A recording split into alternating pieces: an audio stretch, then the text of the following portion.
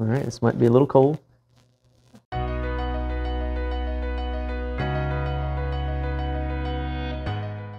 So diagnostic ultrasound is a tool that we've used in medicine for decades. When most people think about diagnostic ultrasound, they think about that when they go to see their obstetrician, when they're going through a pregnancy. But in the right hands, this is a tool that can be used by several different medical providers, and we use it here in sports medicine all the time. How it works is we have a transducer that sends sound waves into the patient's body, and then it reflects back to the transducer, and with that signal, we get a picture on a computer screen. And with that picture, we can see all different types of tissues.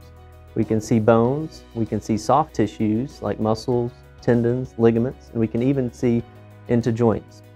With that picture, then we can take what we know looks like normal and abnormal and make decisions. We can see if that soft tissue has been damaged. Is there any stretching? Is there any tearing? Is there any swelling? We can even see if there's any extra blood flow in the area, which could indicate an injury. There are several different benefits to musculoskeletal ultrasound.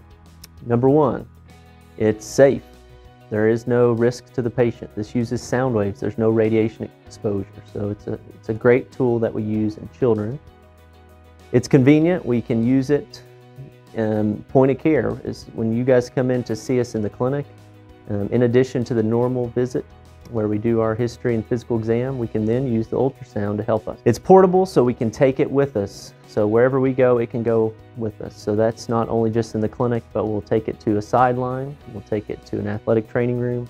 We can really use that tool anywhere that we go. It's dynamic, meaning that most of the images that we get in radiology, they're static, they don't move. But with ultrasound, we're able to see things in motion in real time. So we can see the patient move a muscle or a tendon, or we can move that joint for them and see if a ligament is stretched. So that is a great tool for us in sports medicine. It's also a good tool for the patient. So as we're learning about the patient when we look in these images, we can also educate the patient in real time. They can see what we're seeing as we're doing the test. And that will help them better understand what's going on with their injury.